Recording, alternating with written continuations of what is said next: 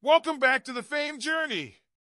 Today, we're diving into a developing story that has captured international attention, the mysterious disappearance of Jay Slater in Tenerife. The search efforts have taken a dramatic turn as new leads emerge, but questions still linger. Let's break down the latest details.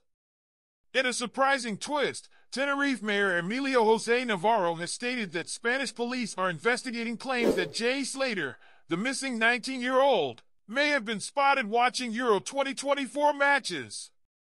Several witnesses reportedly saw him on the coast, although these sightings have yet to be confirmed by authorities. Jay disappeared after a night out in Tenerife, with his phone's last trace leading to the Masca ravine in the rural Deteno Park. Despite extensive search efforts involving sniffer dogs, helicopters, and drones, there has been no sign of him.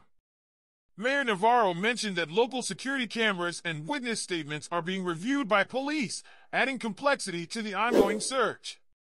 Meanwhile, Jay's mother, Debbie Duncan, has expressed her distress over the lack of progress, barely sleeping as she waits for news.